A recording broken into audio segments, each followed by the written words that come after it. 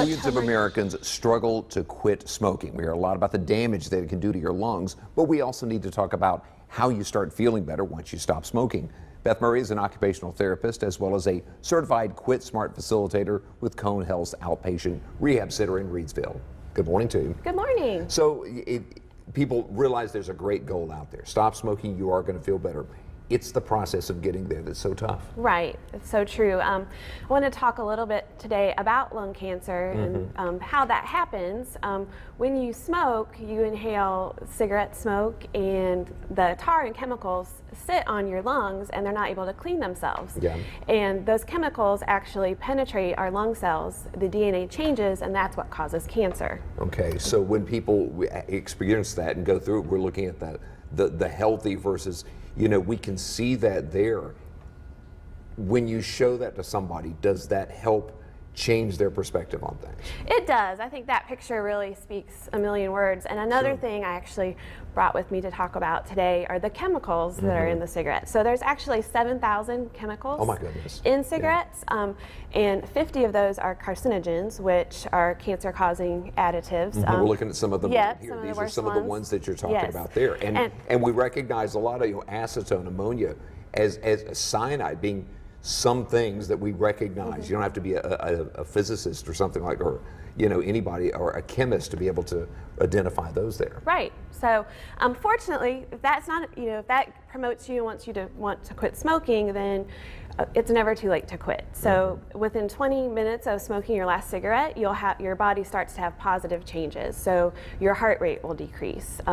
Within a month, your heart rate decreases and your lung function improves. After a few months, your coughing and shortness of breath subsides, and give it several years, your risk of lung cancer is half that of a smoker.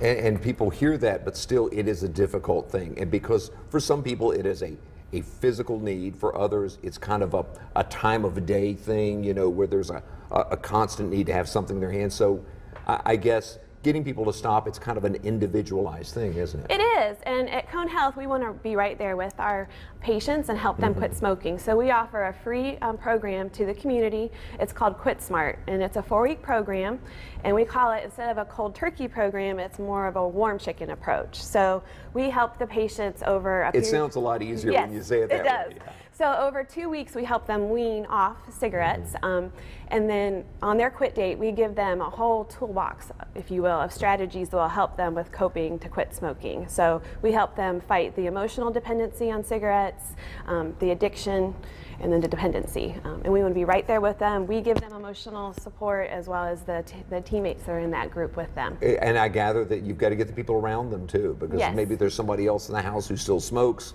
That's going to be a temptation too. It is. So what we do the first day we meet with them is we ask them to think about a few people in their life, maybe a family member, a coworker, or a good friend that can be their support person. We actually send that person a letter and ask them to kind of read through what their responsibilities would be and have them sign that and send that back, so that they do have that connection, someone that's always in their corner. They're on board too. Yes. Thank you so much. We appreciate you coming in, and you can find some tools and the things that you need to quit smoking. Cone Health, as she said, offers that 4-class smoking cessation program open to anybody 18 or older. Find the meeting times and locations by going to conehealth.com/smoke-free.